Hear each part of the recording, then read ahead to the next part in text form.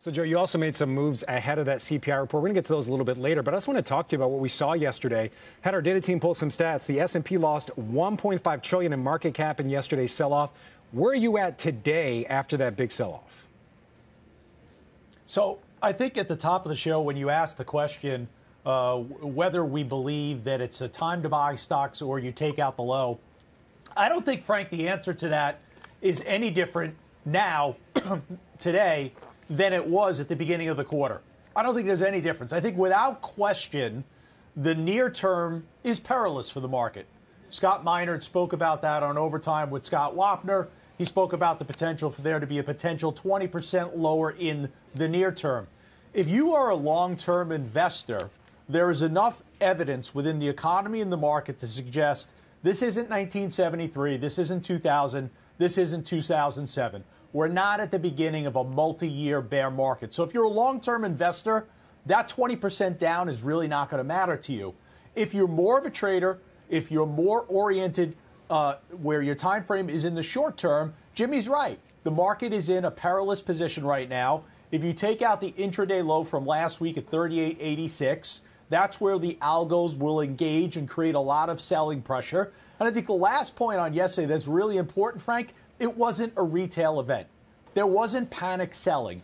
All it was a recalibration of the hope and the expectation that inflation would come out better, and all the systematic, non-discretionary, rules-based algo funds that had been buying the market ahead of the inflation report, they quickly had to neutralize those positions, and it led to a precipitous downfall in the market. And then, oh, by the way, at the end of the day, you have all these leveraged ETFs that are hedging in the option market and have to commit at the end of the day, and exacerbates the move down. But it wasn't a panic selling retail event. And I think that's important for people to understand. Everything going on right now in the market has to do with short-term derivative trading.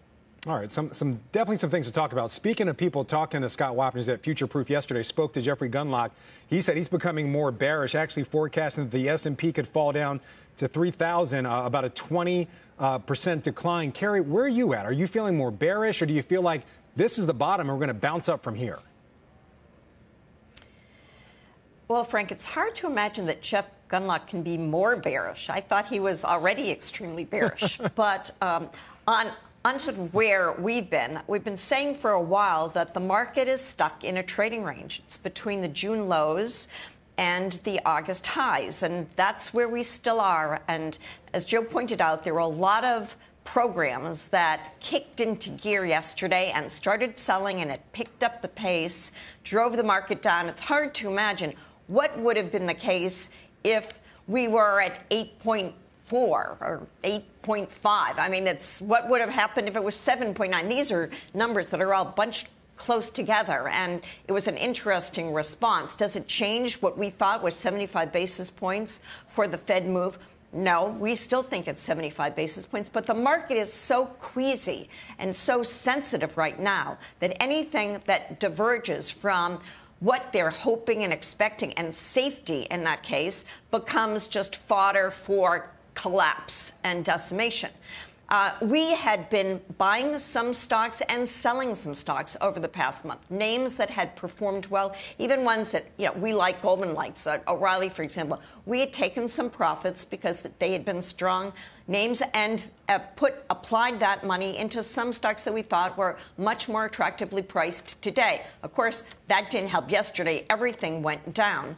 And we think that we have to get through a few more months of seeing what the Fed does and where inflation goes. And if earnings hold up, as Jimmy said, we're going to find that out. And that's why we're trading in this range, and we're just sort of treading water, hoping to keep our head above water.